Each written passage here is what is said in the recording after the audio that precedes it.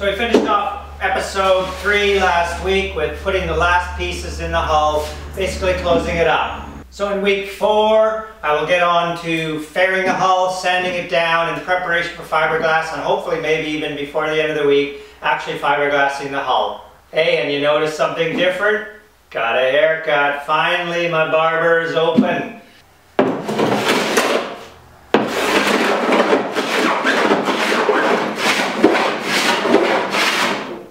So the first part of the fairing process of it, I'm going to try and get rid of the bottom. I'm going to want to smooth out the bottom here first. Some of these strips are a little bit thicker, so they're quite uneven. So it's going to take quite a bit of work to smooth out and round over the bottom of the boat where the yellow sand is.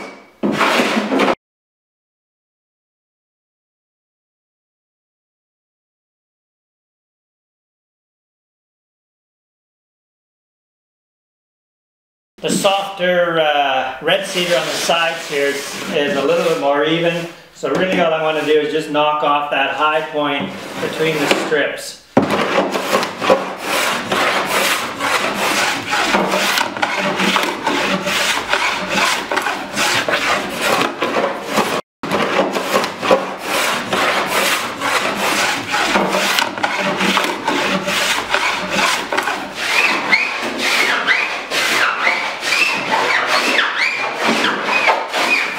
On the ends of the kayak here, it's a little bit of a concave, and I can't really get my block plane in there, maybe a smaller plane. The other tool that I like to use is a molding scraper. This one is a Veritas by Lee Valley. They don't make this one anymore, so it's pretty valuable to me. But you can use it nicely to knock off glue that is on there before hitting it with mirrors or other planes.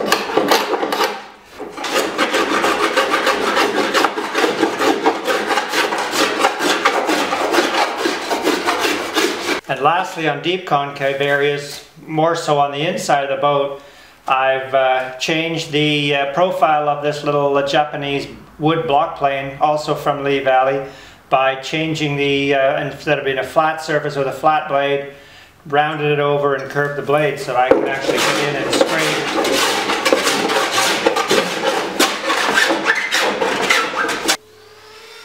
And then it's time to begin shaping the outside stems, and the fastest way to knock material down here is with my power planer.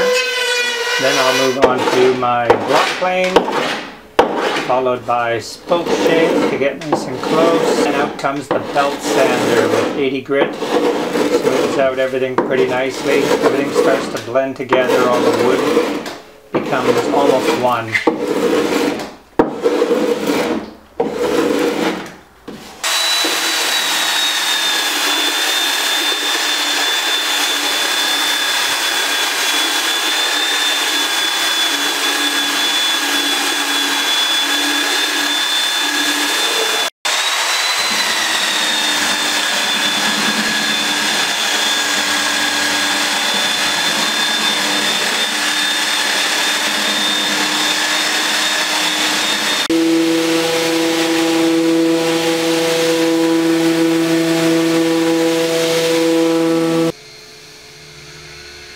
Following the belt sander, I just move on to my orbital sander, and here I'm sanding the whole boat very slowly and carefully with 80 grit on my random orbital sander.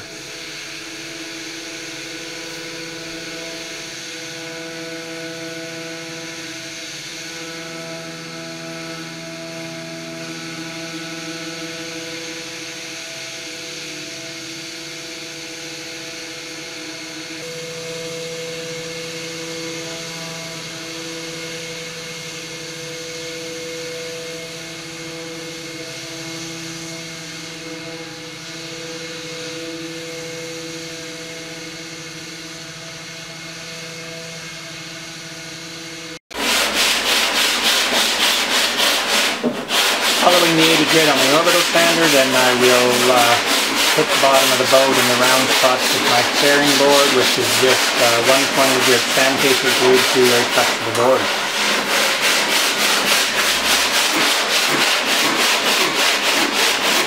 And after all this initial sanding, it's time to wet it down, raise the grain of the wood, and have a look at how beautiful the different colors of the wood are.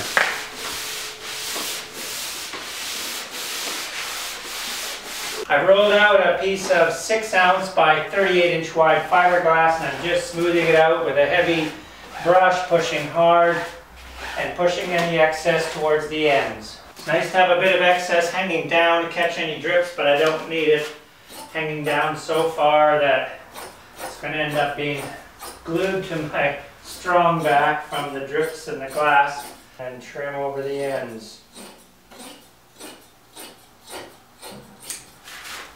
And with that, I'm going to leave this overnight. I'm going to turn the heat up in here because it'll get cool in the evening. I want to start first thing tomorrow morning with temperatures between 70 and 80 degrees. It is now about 8:30 in the morning. I've had the heat on all night long. The temperature says it's about 75 degrees. I've just set up my workstation here. I've got my 105 resin, my 207 special clear hardener, some mixing cups, some stir sticks.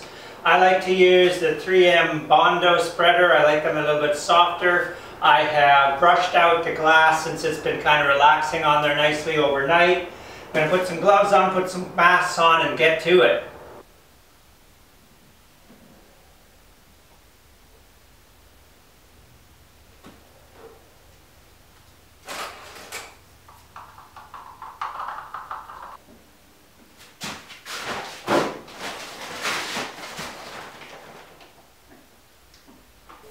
So I've mixed up about 10 ounces of epoxy in a cup, mixed it well, and I'm just going to start at one end of the boat and work my way all the way to the other end, making sure that all the glass is nicely saturated and that's not all dripping all over the floor.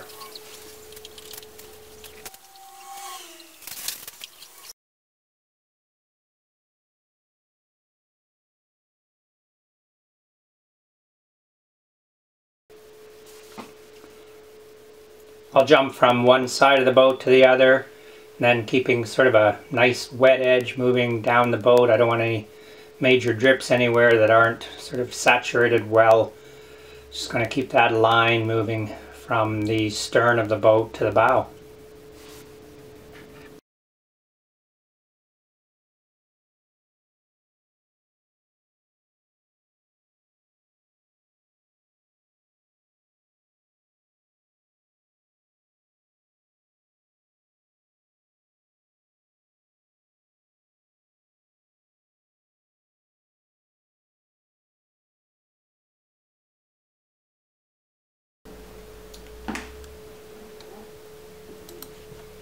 In the very vertical areas, I find it easier to actually pour the epoxy onto my spreader down the bottom and then bring it up. Yeah, it tends to run a lot in these areas, but I just want to make sure the glass gets well saturated.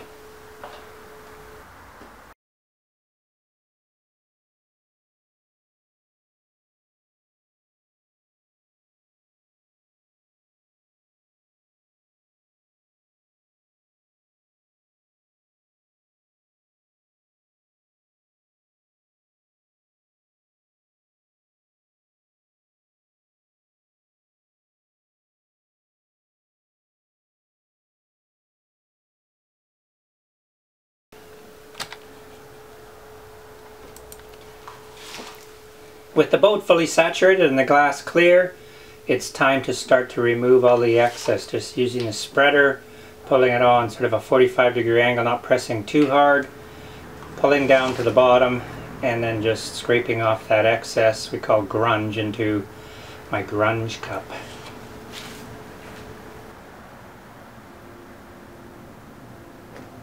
That's the first coat of epoxy on the boat. I'm very pleased with how that went. It's nice and clear, nice and smooth. Be back in here in about 3 hours to put on a second coat, which goes on a lot easier with a roller. It's been a little over 3 hours now. The first coat is starting to set up really nicely. It is still a bit tacky, more so on the end that I finished on, but I think I'm okay to get the second coat on. So what I basically do, which will show in the video, is mix up epoxy, spread it around quickly with my spreader, and then roll it out with a roller and tip it off with a brush. My goal is to get 3 more coats on the kayak today and then let it sit for maybe 24 hours before rolling it over.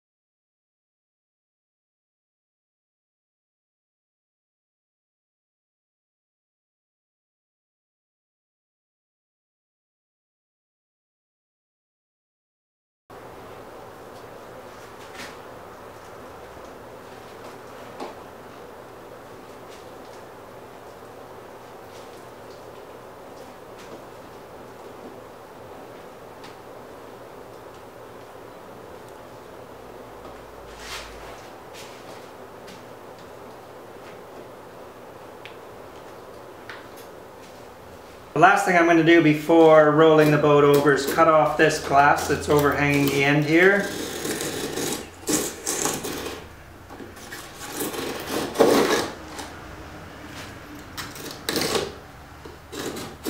Very sharp edges here. I'm just going to knock it down with a little Sureform scraper. Then I'll need to sand the whole area smooth with some 80 grit, the area in which I will be applying a bias cut piece of fiberglass to reinforce the ends and the bottom of the boat. Just to make sure that you can't see any fiberglass fabric ends, just wipe it down with some acetone or lacquer thinner, and if it looks nice and clear, then we're ready to fiberglass. Here I'm just cutting a bias cut piece of 6-ounce fiberglass, about 4 inches wide. Cutting on the bias means that the glass will conform to the compound curve on the ends of the boat. Simplest way to apply this little strip is to just, I'm going to put some epoxy on the boat here, let it soak into the bare wood on the very end, and then I will stick the piece on and add more epoxy.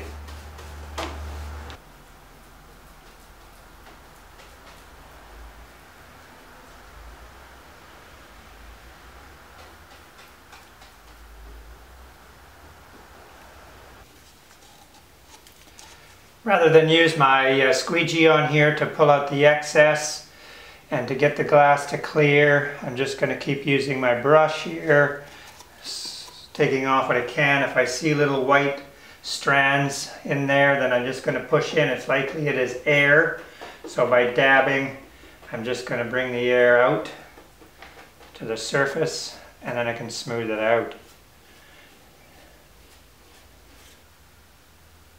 I have the extra strip of glass on both ends now, saturated in epoxy. A couple hours from now I'll just put a second coat on. Tomorrow I will sand down the rough edges of that piece of glass so that I don't cut myself when I roll the boat over, but I don't need to fully saturate it and feather it in right now. I'll have lots of time to do that later. That's all we're going to get to in week 4 of building Skana. Thank you very much for watching. If you want to become a subscriber, I believe it's right down there in the corner there, or maybe there, I don't know. And in next week's episode, week 5, I'll have the boat rolled over, start working on the deck. So thank you very much for tuning in. See you next week.